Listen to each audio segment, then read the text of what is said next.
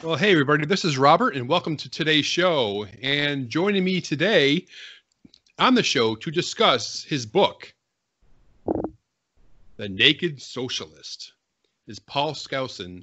Paul, welcome back to the show. Appreciate it. Hey, thank you so much. A delight to be here, Robert. Yeah, and it's a nice educational, thick read, about 500 plus pages, and it goes over a lot of history. And that's what really kind of drew me to it. And this is really a very misunderstood topic. That's why I thought it was so important to talk about it. But let's talk about the book first, The Naked Socialist. And it appears much like your dad's book. I believe that was called The Communist Social, or Naked Communist. Yeah. Naked Communist. Yeah. And that was followed by another book called The Naked Capitalist. Oh, okay. And yeah, and so this book is several years old, so it's not like brand new. But can you tell the audience a little bit about why you wrote it and give a little short summary about it? Right. We hear this word socialism bounced around all the time, and everyone has all kinds of viewpoints, all the way from pure Christianity to, pure communism or whatever. There's just no real anchor point. And my father, when he wrote The Naked Communist, he was trying to tell about what Marx and Engels were envisioning as they would bring this terrible idea and flesh it out. So he created that with Naked Communist, and then he wanted to touch on socialism, which was more the practical implementation of the early steps of communism, but he passed away before he could get to that. So I took it on with his notes and tried to show that socialism is more than a recent idea. It's ancient, it's historical, it has a lot of elements to it that have been with us forever. It's not an 18th, 19th century invention. So my purpose was to get down to where I could understand socialism, its beginning place, and examples of it being used throughout history, how the founding fathers addressed that when they were forming our Constitution, how it worked over a period, and then our system became corrupted with more socialistic ideas, all the way until where we're at today, lockdown. Yeah, there you go. All right. So you did mention that there's a variety of definitions and types of socialism. So, Paul, what is socialism, and can you talk about some of these variants? Right. Boy, this is a long story, but I'll try and make it really short. We've got the general idea is controlling other people's property. That's what socialism is. And I give my own definition, which is it's power given to government to control and change people. It's force, government force to control and change people. Now, a lot of people will define socialism as government controlling the means of production and distribution, right? That's the standard definition. But I want to go deeper. What does it take that government can control manufacturing and control distribution? What is it that's at work here?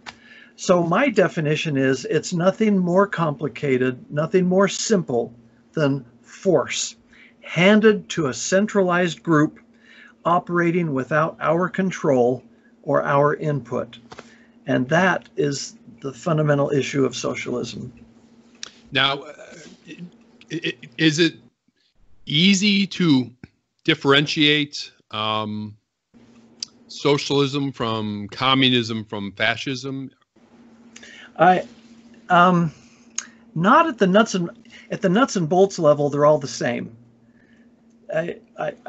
Some of the socialistics, we have the Fabian socialists, the democratic socialists, there's different names without socialism, any utopian ideas. All of these elements, it's the same as communism. It's the same as fascism. These have 7 basic elements that they all have in common. Communism seems to be more of an abstract idea, but it just flat doesn't work. We can talk about that, why it hasn't. It was tried here in America and it didn't work. whereas socialism seems to involve more of the existing system, more of the free market system that's being marshaled and controlled and manipulated to bring about the desires of a central authoritarian government. So that's why it's sort of hard to pinpoint, but you boil it all down, it's controlling other people's property. That's socialism. Yeah, basically not a dime's worth of difference between them, right? Exactly. Yeah. And you did mention democratic socialism. That's something that a lot of people like throwing around these days. Some of our more popular politicians. And Yes. but is there truly a difference between classical socialism and democratic socialism? No, there's no difference. That word democratic implies that the people somehow have a place to vote. Well, they do. They vote once. They voted into power, and then it's over. Yeah, that's pretty straightforward. Yeah. Now, you talked about the 7 pillars of socialism. Can you go over those? What are we on the lookout for when we talk about socialism? Right. Socialism appears throughout history with these 7 elements or phases or stages. They can happen at different rates or all at once. The first one to look for is an all-powerful ruler. That can be an individual or it can be a group of some kind. So that is the first number one thing to watch out for. A monarchy, someone who can declare everything without control by the people. So all-powerful ruler. And then what they do is they divide society into classes or castes. So the top one is the ruling authority. The next one down is usually the enforcement authority. And then the bottom one, that's the masses. They do all the work. And a prime example is Nancy Pelosi out there in her little gated community, and within half a mile are a bunch of homeless people everywhere. She has her whole big giant fridge full of ice cream. Let them eat ice cream, says Queen Pelosi. Pelosiette, as they say. And yet right outside are some people in severe need. She doesn't pay attention. That's the bottom part, clashed, and the police won't let them get close to demand relief to her at her upper gated community. That's how a socialist society establishes itself. So ruler, castes or classes, the promise to keep in power is all things in common. So the rich have too much, the poor don't. We're going to make it easier. They call that leveling. The founding fathers said the rich, the poor, we're going to, people that say you can level it, bad idea. So they called socialism leveling back in their writings and their talks. Well, to make all things in common, we go to number 4, and you need to be able to have the power to regulate. So you control the prices, you control the supply and the demand. That's Marxism, communism. That's number 4. We have that vested now in the executive branch of the government, the power to regulate. All compliance is forced. It's not voluntary. In a free society, if we wanted those things, we could ask for it. But in socialism, you are forced. Perfect example of that is Obamacare. You have to buy insurance or you'll get penalized, fined. Can you believe that? So that just blows me away. That would happen here in America. Number 6 is control of information. When I first wrote the book and looked at how information was controlled, it was on across the spectrum. You know, the gods needed these things to happen. So in your heart, you would obey the ruler because the gods wanted it. Or it would simply be the old way never worked, the new way will work better, I promise you. So they control information to achieve that. You'll notice that's going on today with what President Trump likes to call the fake news. They're controlling the positive things President Trump is doing by not saying them or distorting. So the last one is no unalienable rights. God gave us, we were born with certain rights that are ours, and no legislation can morally get rid of those. We were born as individuals, not as slaves. The freedom to choose, acquire, dispose, develop property, companionship. choose who we want to associate with, equality of rights among other people, self-defense, things of the heart, compassion, religion, not just to believe, but to act on those beliefs of religion, and the freedom to succeed or the freedom to fail from our free choices. Those are the unalienable rights that the founders talked about. Those are all destroyed under socialism. The state takes over everything. So central authority, classes, things in common, all things regulated, compelled by force, control information, no unalienable rights. Those are the 7 characteristics of socialism. So what do you see as the appeal for this very disastrous political, philosophical system, both throughout history and especially what we're seeing today? Yeah, it's human nature. People, you'll notice if you ask for leadership, ask for volunteers, very few want to step forward. It is human nature to like to be told what to do, and human nature to take the path of least resistance and just be comfortable. Send me that stimulus check. I love that. Let's do that again. Humans, that's their natural tendency. And may I share a short CIA story? I worked at CIA, and we had several people that would defect over. We had one very prominent spy from the Soviet Union who defected. This is during the President Reagan era when I was working there. And this fellow was there for 2 or 3 weeks, and then suddenly he shows up on the stairs of a Soviet aircraft airliner headed back to Russia. And Reagan and the CIA and the director of CIA came under enormous criticism. How did you let this guy go? So I talked to one of his handlers, and he told me this much liberty is not a natural state for those people out of the Soviet Union. They are accustomed to being told what to do, when to do it, and they were comfortable. And he gave me example. He said he called up on a Saturday and said, "I'm bored." And his handler said, "Okay, well, what do you want to do? Why don't you go bowling or something?" "Can I do that? Will I have to show my papers?" And then one night at early in the morning, 2 or 3 in the morning, he's at a 24-hour shop. He calls up his handler and he says, I'm in the store. I need some milk and cereal, but I also want to know, can I buy some meat? Do I have to show a coupon or anything to get the meat? And his handler was going crazy because he had to hold this fellow by the hand because he didn't know liberty. And it was such a shocking thing. So he was happy to leave and go back to Russia, where they would tell you what to do, when to do it, to what degree. Isn't that amazing? Wow. That's thoroughly out of control. It's bizarre that anybody, being an American, is very hard to even fathom thinking like that. Yeah. And they were happy, by the way. They're happy when these people leave. They said they got about 80% of what they were looking for out of him, so it was okay. Goodbye. Oh, okay.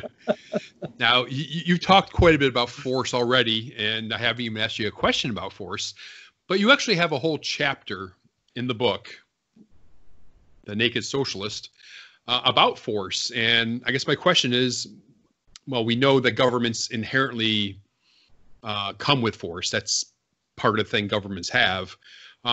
What have we seen throughout history with socialism and force? I mean, a few examples, I guess. Yeah. France is a good one. Right after our revolution and we got liberty, the French people were going through their revolution, and they had about a decade before Napoleon came, but they wouldn't settle on correct principles. And so they had their tennis court meetings and all these different groups. And the biggest gang came out on top, and they said, to make things fair, we will force everybody to charge this price for eggs, this price for bread, this price for milk and cheese, and no other price allowed. So they brought in regulation, and that did not stimulate the economy. It just made the people more angry.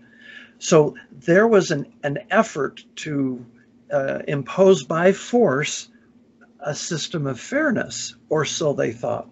So that kind of a pattern where people rise to the positions of power, they lose and lost or don't gain the concept that the people themselves are wise enough to figure this out. So you'll see down through, go into ancient Egypt if you want to, with Pharaoh and the cult of the bee, and Upper and Lower Egypt, and all these kingdoms that were built around telling the people, this is your job, you're raised to do it. If you don't do it, you die. We don't care. And the examples throughout history like that I just told you are enormous. We can bring it up into Jamestown and Plymouth if you'd like to at this point, or I can a little bit later. Okay. Yeah, let's hold off on the Jamestown for a bit, and that's a very interesting story, because I don't think a lot of people realize what those English settlers went through. Yeah. I mean, it's really horrific. But I want to go ahead and go into human rights, and this is kind of funny because this is a term that you hear socialists use frequently for this or that, right? But how is it defined, and how does government fit into the issue of rights? Right. So we have two kinds. We have the unalienable that we're all born with, and then we have vested rights that the government gives us. And there's a place for both. The challenge the founders had was to balance it so that what government gave as a right or imposed did not conflict with unalienable rights. So when we go out on the road, we want people who have a driver's license. They've been through training. Okay, that makes sense. We got to watch our fisheries. We want to make sure we don't overfish certain areas. So a fishing license, helps maintain the area. Those are vested rights. And so the government takes that authority from we, the people, to put that order into our society so that we don't have, there's a fun essay called, is it The Tragedy of the Commons? I'm going to mess up that name. It's a really great example of a green hill with lots of grass, and the farmer brings his cows and lets it eat the grass. And the other farmer sees that and goes, hey, I want some of that. And so he brings his cows. Pretty soon there's so many cows, they eat the grass, they kill it, and all the cows have to be sold or slaughtered. And that's the tragedy. There needs to be some order so that not all the grass is eaten just free hand. We need to put some structure there. So we rightfully give our government the power to impose those degrees of order. Now, why the Constitution is so beautiful, under socialism, they run it by models all the time. We need this much produced because we had too little of that last time. And they don't let the market drive that. Here in the United States, we want our representatives to tell our federal government its involvement. And that's the big difference. So government rights as delivered by our representatives is a whole lot different than government rights delivered by force through a king or a monarch when there are no representatives. Well, I found that pretty interesting when I read that in the book, because when I look at rights, and of course it's the inalienable rights given by God or nature, whatever your belief system is, right, the purpose of government is to protect those. That is essentially the sole purpose of government. And government doesn't really have any ability to give rights because they can always take them away. Correct. Yeah. So that's why we separate those and call them vested. That's government's effort to bring order. But when it says property ownership, your first piece of property is your body, right? Does the government have the right to tell you how to use that piece of property? No. They can't make you be a slave. Well, what's the difference between that and your $100 bill? That's also your property. So property, you're absolutely correct. The number one role of government is to protect our private property, your patent, your copyright, your work of art, you name it, your product. That should be its job. Now, in the book, like I mentioned earlier on, you do take this very comprehensive historical journey through socialism through time. And I did want to touch on Jamestown. And for listeners that may not be familiar, this is the first permanent English settlement, I believe, from 1607. Correct. In Virginia. But socialism devastated Jamestown, did it not, Paul? Yeah, it absolutely did. They went there with the Virginia company. Over in England, they set up this business, and they said, this is how we want you to run your business. Settle this colony, and you will take all of the elements, all of the product and produce necessary for survival, put it in the storehouse. Okay, so everything goes in there. And if you need something, it comes out of the storehouse. But when they first arrived, it's a desperate situation. 104 people made it there. 104 got off the ship. So they divided themselves into threes. You go start a farm, start cultivating the ground, get a farm started so we have food. You go start building the fort because we need protection from the local indigenous people. And the third group, you go find the gold. Well, guess what happened? Everybody, not everybody, most shirked their labors because they wanted to go get the gold. That's what we really want. So as the farm sort of started to work and people were eating out of the forest and animals they could hunt, and it got to fall time, harvest time, there was not enough food to carry them through the winter because everybody was off doing what they wanted to do. The storehouse was empty, and they had both disease and starvation, and the locals, the natives there, were also attacking periodically. So by the time winter arrived, there was 30 some odd people, 42, I believe, alive by the time springtime rolled around. Out of 104, all those people had died. So now we have springtime. They're barely hanging on, barely have food. They're waiting for the next shipment of people. So yes, here comes a ship with a few hundred more people. Same story. They didn't want to do the work because they were doing things in common. Fill the storehouse. Who wants to work for another person? The following year, 500 people came over. And that following spring, they went through what they called the starving time. And they had about 60 people left alive. So Sir Thomas Dale was sent over by the British and said, you've got to get this colony settled and cleaned up. So he came in and he said, all right, everybody has to work. No more shirking, no more laziness. And he was strict. He had capital punishment for everything. One guy was stealing food and got caught. He took him out into the woods, chained him around a tree, and just walked away to starve to death, to get eaten by animals. And that's what he would do, these draconian measures. Well, a couple of years of that, he couldn't make the people work. So he decided brilliantly, they are not invested in the land, in property. So this is 1613. And so he says, okay, you're all going to get a piece of land and good luck. And everybody perked up and said, this is fantastic. So he said, the ones who've been here the longest, you get 3 acres. Others get a little bit less. But your only tax is to deliver 2.5 barrels of corn. So guess what happened? They abandoned the fort, pretty much. They abandoned the farm. They abandoned gold, and they went to their piece of ground. And they plowed it up, and they dunged it, and they watered it, and they planted crops. And they were so excited because it's mine. It's my property. And that fall, they had enough surplus to fill the storehouse from all that they had done, using principles of free agency, free will, and property ownership versus socialized, centralized things by force. Such a huge example. So that's close.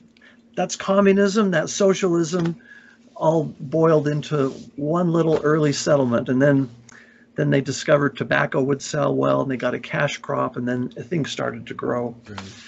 Yeah, it's amazing what happens when incentive is there, right? Yeah. Yeah. Yeah. Go ahead, Paul. You were Oh, gonna say? I was just going to say the same thing happened in Plymouth. Yeah, yeah. And Governor Bradford made this really brilliant comment after he did what the Virginia company told him to do it with a storehouse and the same thing as Jamestown.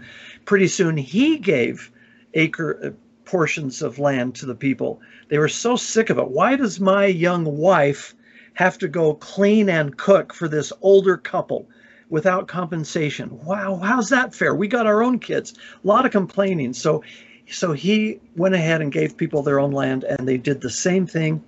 The Thanksgiving epic period that we look at, that happened just before he went and issued land.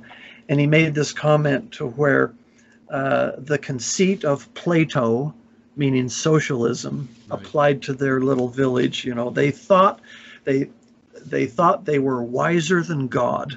And he wrote that in his journal. He says he abandoned socialism, Plato, leveling, abandon it and give everybody their property. And it took off.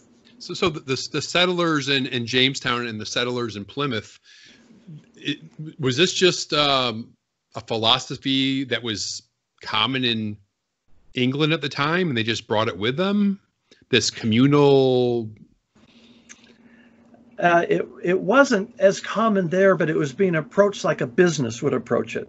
You know, we're going to invest this money, and we expect these returns, and you're going to do you each have your job. And so they controlled it in that fashion. The concept was certainly not new, but there's more of a free market going on in England than there was at Jamestown or Plymouth. Okay. You also talk about the founders. You've talked a little bit about the founders already. What did they write, and what did they say about, what were their thoughts on socialism? Yeah, they recognized it immediately, that it's a failure system. They said leveling and utopian ideas of trying to bring equality fail. And I've got 16, 17 quotes from the various founders commenting on that, how it just won't work because it takes away the incentives of private property ownership. And if the government were to step into that, they wrote, and try to impose that on the people, then there would be failure and an uprising, and the American experiment would completely collapse. So they were totally against it, did not use the word socialism, used the word leveling and things in common. And the founders were all great students of world history. Yeah. And they looked at all these different countries and these political systems and just saw how disastrous they were. So clearly, I mean, they had to take a separate turn, and that's how we got this country, which is by far the most unique political system ever. Right. And the brain melting part of this whole thing is it's common sense. It's common sense that you want your own property, and to have government be able to take it away and say, we're going to take care of you. Common sense. And yet it was practiced millennia after millennia after millennia. And that really brings me to my next question. And you write quite a bit about, and I wasn't quite as much aware of this, is the relationship with religion in socialism throughout the centuries. And right. There was quite a connection, right? Yeah, zero connection between religion and socialism, except on the surface where people pretend. They say socialism is compassionate. It helps the poor, and it's good. And so, yeah, everybody should be donating. Well, that's the problem. Everybody should be donating. You get government, the iron fist of government, and they change the should to will. Right. So when Jesus taught his gospel, he spoke of out of the goodness of your heart and your love of your fellow being, come help them. Be compassionate. You yourself could be there.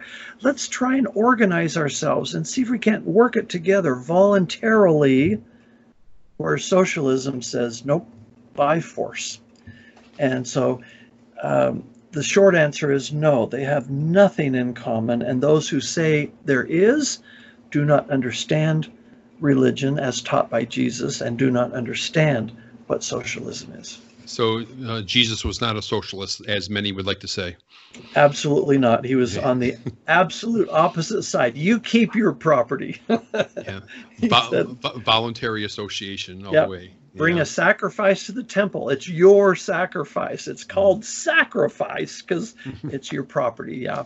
And that's really interesting because there's always been this sort of link between in socialism, communism, whatever you want to call it, with replacing God with the state. Can you talk about that at all? Right. Yeah. Marx viewed religion and the family and local communities as the great inhibitor of real progress, of valuing the true labor of the true laborer. So he said these principles of work ethic, etc., and religion, that comes from mom and dad. So we got to tear down the family, let the state raise the family. The church, certainly, that propagates these ideas of independence and worshiping God. So we don't want that. Tear down the church. The state represents lots of communities working in harmony with a government that they elect, and that doesn't allow government to step in and control the individual and solve these problems of inequality and unfairness. So the family, church, and state under communism have to be replaced with communist leadership. And everywhere that's been tried, complete failure, and the people are wasted. All this human capacity in China, in Russia, in North Korea, all this human capacity flushed down the toilet because of that system. Yeah. A document that both of us admire quite a bit is the Constitution, and of course that includes the Bill of Rights. An amazing document. However, in your book, you do talk about some of the amendments, and maybe they're not so amazing. Can you talk about that? Yeah, we've made some stupid steps on trying to fix the Constitution. You know, there's a reason those framers were so brilliant in their own personal lives, so well read. You mentioned that. Look at history and see what systems work and didn't. They tried to protect the Constitution from stupidity, and unfortunately, the amendment process has undone a lot. So the 16th Amendment, there's the three main truly severe amendments are the 14th, the 16th, and 17th. So let me just start with the 14th. Sure. That was one of the healing the country amendments. So after the Civil War, we had the 13th, 14th, and 15th. You know, no slavery, and then people, that wasn't good enough. They were still treating the slaves like slaves. And so the next one was, if you're born into this country, you're a citizen with all the rights. And if your state passes a law that's contrary to the United States view of what a citizen should have, that's illegal. Now, this is what the Supreme Court did to turn this nation upside down on that idea. Here in my state, we don't like abortion. And a vast majority has voted against abortion. Well, what happened was someone went to the Supreme Court and said, I want to get an abortion. It was actually in Texas. I want to get an abortion there, but it's against the law. And so the Supreme Court said, well, let's look at the 14th Amendment. It says any law by a state that violates the United States ideas is not legal. We think abortion should be available to everybody. Therefore, the Texas law is unconstitutional and we get abortion. So the 10th Amendment says all the powers go to the states or the people. Abortion is not mentioned in the Constitution. So the Supreme Court had to use this a roundabout way, saying, you guys have passed a law in Texas and it violates what we think the rights should be, so you're in violation. That's due process. We examined it. We've met the requirements. All right. That's not what that was intended to do. Poorly written, and it's been used that way ever since. Right. So that's the 14th. Got to rewrite that or fix it. It's also the one that has the anchor baby, where you just have to be born and your child, You can be illegal immigrants, and child-born has rights, and that's not what it was intended for either. So the 16th Amendment, when the founders said we're going to raise money, they expected the government, federal government, to raise money off of taxes and fees, off of international trade, negotiation deals. If they had to tax the people, it was supposed to be that direct tax was supposed to be equal to everybody. Well, what do you do about someone who's really poor and someone who's really rich? Is $1,000 tax fair to both of those? So they left it inside the state to decide. So it was proportional to the population of the states. So they would decide if the rich would say, okay, these will get a little bit more, they could decide. Well, the 16th Amendment came along in an effort to bring more revenue into government, and that gave government the power to reach into our wallets individually, wallets and purses, and take money.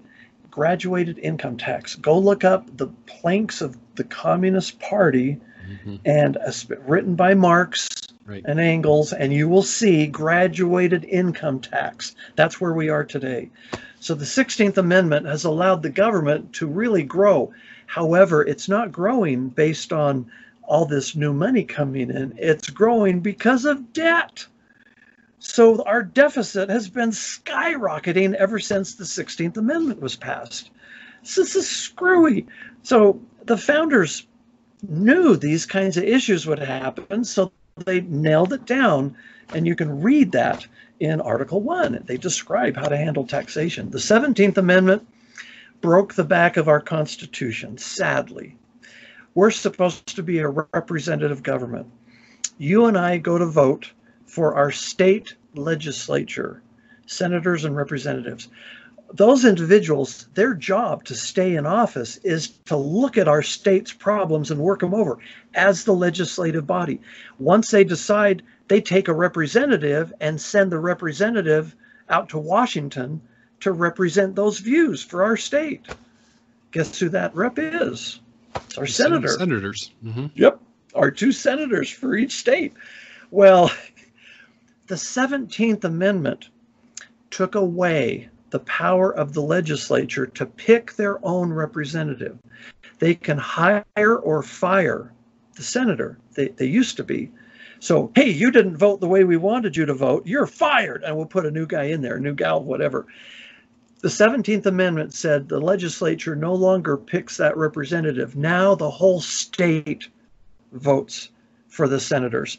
So what does a senator do and say to win election? Anything the people want to hear, and they're in there for 6 years. So we no longer have that linkage, people to the legislature, to the federal government. That's gone. And now we just have another essentially a representative, and we've got to get the 17th repealed, make our senators responsible to our legislators. The founders wanted that link of control all the way to the top. 17th Amendment broke it. Yeah. And just for people that are listening or watching, it is interesting to look at the 10 planks from Marx, because you could, basically in the United States, we have achieved all those 10 planks, from the government taking over education to a central bank, and I can't list them all right now, but yeah, we're there. Exactly, we are, and it's a tragic. Yeah. The courts, Paul. How have the courts been concerning upholding the Constitution and fulfilling their constitutional role? Yeah, started out pretty good, and then the lack of attention by the people, I guess you might call it, allowed the courts to begin to change the Constitution. And instead of interpreting, we hear this all the time, instead of interpreting, they formulated new law. And we say, well, what does all that mean? Well, abortion is a perfect example. It's not in the Constitution. The Supreme Court should have said, we have no ruling here. It belongs down to the states. They didn't. So over the decades and maybe starting in the mid 1800s, the Supreme Court started to take more and more power and start to tell the other two branches, you can and you cannot do this. Now, Thomas Jefferson beautifully expressed his worry that that would happen. He said, instead of getting rid of one king, now we've got 6 or 9 kings, in the form of the Supreme Court, right, telling us what to do. You need a check and balance. And he had some ideas for that. But slowly, the judiciary has eroded away, and there's these watermark periods where they interpret things that are not in the Constitution, and it becomes law. One of them that just really boils my blood, most of us have forgotten about. Juries used to have the power to interpret the law. So if they see a person come in guilty of some crime, and the law says, because you are of Asian descent, for example, you can't do these things because you're black. You can't do these things. The jury could rule on the law for that particular case. And they could say, we find this person innocent because we don't agree with the law. That's a power juries used to have. And that it would get judges, activist judges, so angry. So they began to slowly erode away that power. And the judge would say, when you go in session as a jury, you are only allowed to talk about the innocence or guilt of this person in relation to the law. That was his instructions. And if you didn't follow those, then he would call it a mistrial and start over. So a lot of people don't know juries used to be able to have that power. I didn't either. Yeah. And now it's gone. So yeah, that the judicial has caused tremendous damage to our country. Yeah. Okay. Well, let me go ahead and close with this question. And I want to get your thoughts on this. I was born in the early 1960s. What are the 3 most socialist administrations in my lifetime, in your view? Oh boy. Oh, yeah, if you can only come up with 2, or if you can come up with 10, whatever it is. That's a really great question. Certainly Obama is at the top of the heap. You go through and you look at all the violations of the Constitution that he performed and committed while he was in office. And it's a misuse of funds and putting himself in positions of authority to pad his resume, whatever he was doing. Affordable Health Care Act, Obamacare. His list is long and ugly. So it's pretty easy to say he was a big government guy, and that was, the letter of the law, but the spirit of the law, to come out and say we're not a Christian nation because our Constitution doesn't say we are a Christian nation, and throw away our entire history and the foundation. The founders said our Constitution won't work except for a religious people. I mean, and it's true. It's not working as we move that other direction. Okay, so Obama's on top. And then I looked at the others. So many of the other presidents since the 1960s have used the trend towards socialism as part of their onward governing of the country. It's kind of hard to take them out. Lyndon B. Johnson, he was a pretty dirty guy in his personal life and in his political life. And he would wield power, and he would force and push and shove. I would say he acted more like a monarch than did President Obama. Jimmy Carter surprised me. Jimmy Carter came in and he deregulated the airlines, communication, railroad, and a few other things. And deregulation, guess what happened? Ticket prices and costs went down because of competition. So you would say he's one, isn't he? Well, not in that case. No, not at all. So you see in the different administrations, different actions. I've been a little worried about President Trump. I wouldn't put him in this category at all. I think he's helping the country in so many good ways. But when he says all power here when it's not. That's very concerning. Yep. Yeah, that bothers me. And I think if he understood the Constitution, I have a book on how to read Constitution. I want to send him and see if he'll read it. He really should. Yeah, yeah. I do think that's one of his problems. He just doesn't know. Right. But one person that I was wondering if you were going to mention was going to be Nixon, because Nixon was a real big government guy. Most people don't think of him that way. Yeah. Thank you. I totally agree. I'm thinking in terms of the Vietnam War and everything else. He did. He expanded his persona over the whole government, thinking that was the way to achieve just wage and price controls. And right.